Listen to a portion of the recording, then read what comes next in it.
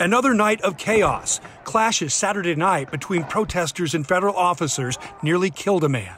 We want to warn you, the video we're about to show you is graphic. This shows the aftermath when protesters carried away 26-year-old Donovan LaBella, as people on social media have identified him. Immediately after LaBella is hit, others surround him and move him back. You can see the head wound that's bleeding and more blood on the sidewalk where he dropped.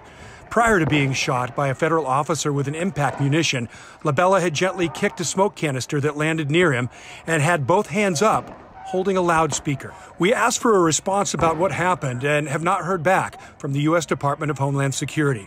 It is the agency in charge of federal officers that President Trump just praised for their policing of crowds in several cities, including Portland.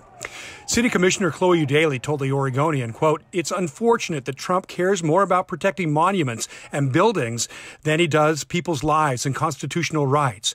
We didn't invite or ask for this overblown intervention by the federal government."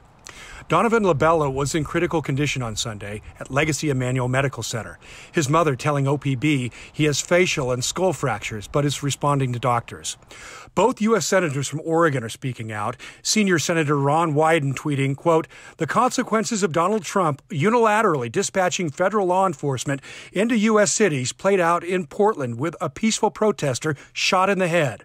Trump and Homeland Security must now answer why federal officers are acting like an occupying army." And Governor Kate Brown wrote, in part, the events of last night at the federal courthouse were the tragic and avoidable result of President Donald Trump for weeks continuing to push for force and violence in response to protests.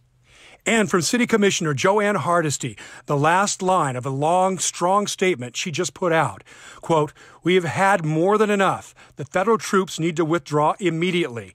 And after that, we have the hard task of picking up the pieces and responding to what the public and this movement asks of us." We reached out to the Portland Police Bureau and the mayor's office several times today, and so far, nothing. The mayor's office says they should have a statement ready sometime this evening. Tim Gordon, KGW News.